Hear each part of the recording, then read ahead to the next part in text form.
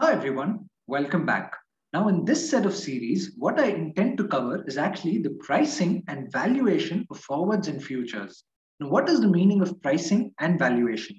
In the context of forwards and futures, price basically refers to what you're calculating at t equal to 0 when you're entering into a contract. Alright, so price is something that you're calculating today at the time of entering into a contract. It's a t equal to 0 affair. Whereas valuation is something that you're going to do in between the contract. Like you've entered into the contract today, the maturity of the contract is, let's say, after 6 months. Valuation is something that you're actually doing in between 0 and 6 months. All right. So pricing is a t equal to 0 affair, and valuation is an affair that's actually done sometime after inception, but before the maturity of the contract. And in this series, we are actually going to learn both pricing and valuation of forwards and futures.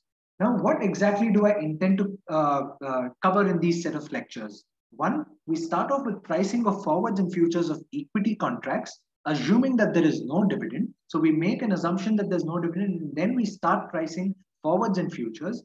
Next, we learn two arbitrage techniques, which is cash and carry arbitrage and the reverse cash and carry arbitrage. And then we move on to actually calculate the pricing of equity forwards and futures with dividends. So the no dividend assumption is broken. And then we see how to actually calculate the price with dividends. And then you obviously have the same two arbitrage techniques again with dividends. Then we move on to calculate the pricing of commodities and of forwards and future, of commodities, forwards and futures.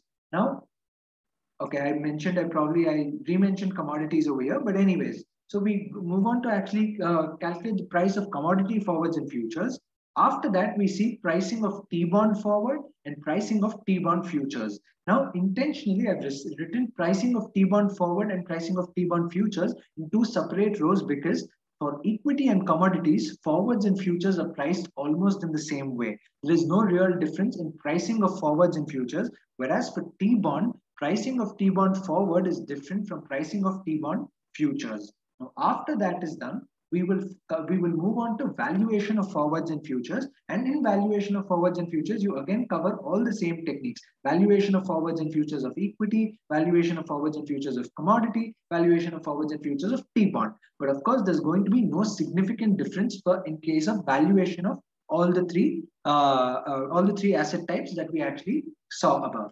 What's not covered in these set of lectures is one, pricing and valuation of foreign exchange forward and futures, because foreign exchange is a separate topic in itself and I didn't really want to include that over here, and therefore this for pricing and valuation of foreign exchange forwards is excluded. At the same time, interest rate derivatives, all interest rate derivatives are outside the scope of this series. I intend to cover the interest rate derivatives, but probably in a separate set of series. So you wouldn't have FRAs, valuation of swaps, all of that is not covered as part of this series. All right.